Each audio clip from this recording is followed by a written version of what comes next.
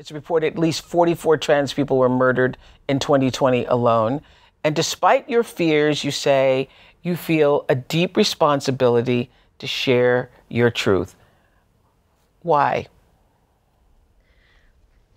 Well, you know, so much of the privilege I have, the ability to be here, sitting here right now, is really because of so many trans women of color who have consistently put their lives on the line throughout history. You know, when we think of Marsha P. Johnson or Miss Major. Mm-hmm.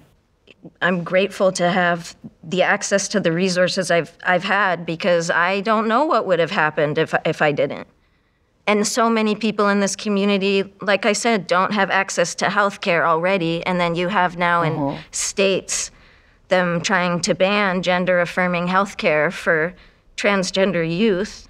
And I guess I don't know how to really say it other than it just feels more important than feeling scared in moments. It feels more important than if I have an overwhelming day. It, to me, really simply feels like absolutely the right thing to do. Who or what force helped you to move through the fear? Who did you lean on, or what did you lean on to help you move through the fear?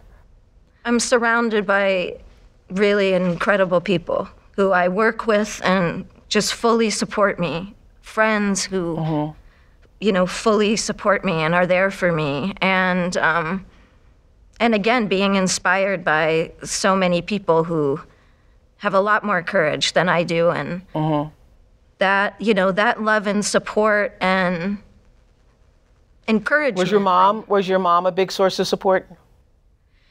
Yeah, I mean, I think as I talked in the Time article, obviously, in my childhood, things were, you know, a bit different, but my mom couldn't be more supportive and such an advocate for the LGBTQ plus community. So thrilled for me and that I'm in this place in my life.